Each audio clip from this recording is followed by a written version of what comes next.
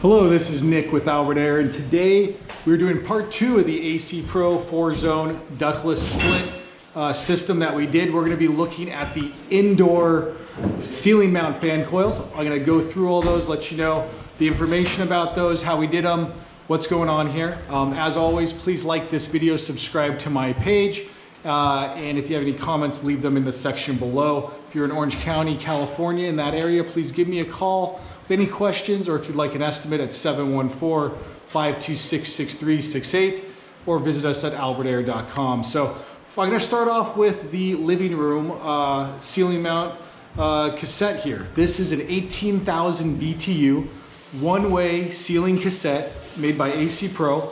It recesses in the ceiling. As you can see, it's very flat. I'm gonna step back. This will cover this entire living room. This house is under construction right now, so we just finished this install today. This comes with its own wireless remote, so this is one zone.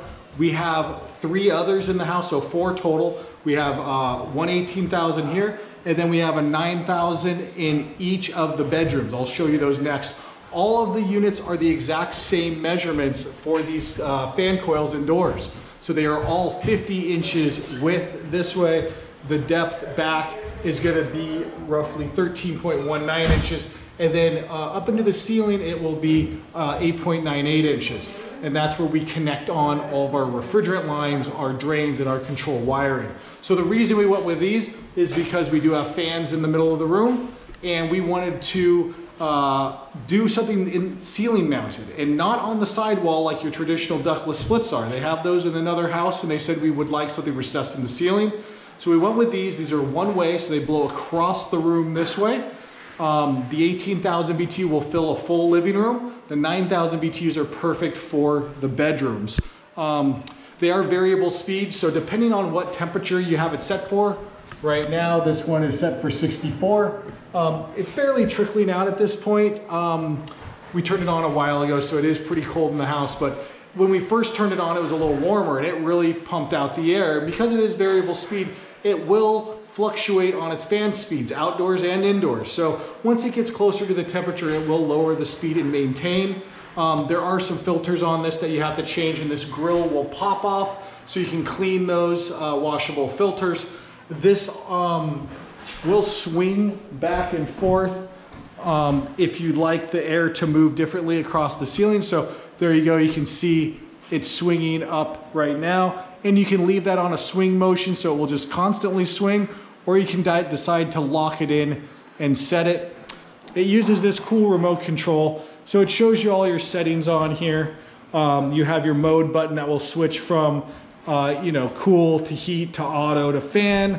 You have a turbo mode right here, which is very cool. So if you walk in, it's really hot and you want it 65 degrees, you hit turbo, it will automatically run at the highest speed to make sure it hits the temperature you want.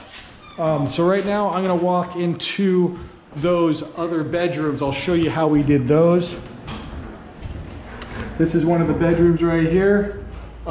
Looks great as well. Like I said, same size. This is a 9,000 BTU in this room.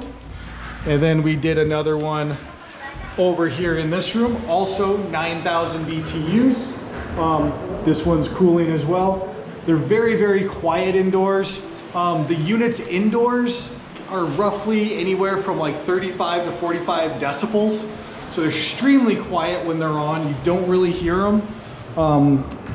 So again, this is the 3rd bedroom, and also 9,000 BTU. So one of the great things about this is each one of these rooms is its own zone. So if one person likes it a little colder than the other person, it's fine. You're not gonna fight the thermostat. You each have your own remote control. You can do your settings. It is important to note that this system is one heat pump condenser outside with 4 zones inside. They're all connected to that one heat pump condenser. So if you are in cooling mode, all of them need to be in cooling mode. You cannot put one in heat and the other 3 in cooling. They all have to be in cooling at the same time. If you were to heat, all of them need to be in heating mode, but they can be different temperatures depending on the room. So maybe this room is a hotter room, so maybe they want it, it's 70 degrees in this room, but the other side of the house isn't as hot. Maybe 74 is fine for them. So you can freeze out one room and keep the other room maybe a little warmer. So it just depends on how you want to run it. So let me know what you think of this system. I think it's fantastic. I love the ceiling mount. They're out of the way. They're not on the wall. They look great. The customer was very happy with these. That's what they wanted. They are made by Medea and then branded by AC Pro and manufactured. So let me know if you have any questions, if this is something you might be interested in. This is one of the first installs we've done with the ceiling cassette one-ways, and it went very well. The guys that installed this said after the first one was kind of, you know, figured out and done, they're very easy to install. We do need to make sure that they fit in the bays in the attic. So these are, the width on these are, you know, just over 13 inches, and most bays in the attic that they'll fit into are 14 on center. So they will fit up there. You just got to make sure which way your bays run. So like in this room, we can do it on this wall, but that wall we'd have to frame out. So as always, please like this video, subscribe to my page. If you have any questions, leave it in the comments section below. I appreciate you watching, and thank you very much.